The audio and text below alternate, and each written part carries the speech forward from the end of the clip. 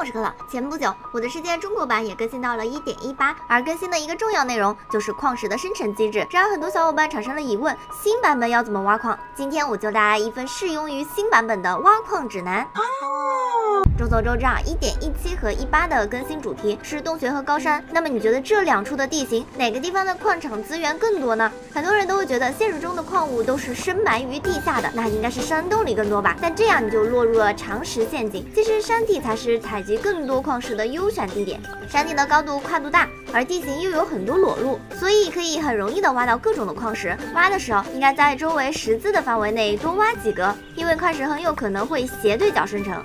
这次更新之后还加入了一种全新的石头，那就是方解石。白色的石头用来建筑是一个很不错的选择。那怎样获得大量的方解石呢？同样是山地中也有机会见到这种一长条的方解石的。如何生成呢？我们就不得而知了。但比起在地下找紫水晶洞穴，那是要方便多了。你还能用效率4的镐子瞬间破坏这种石头。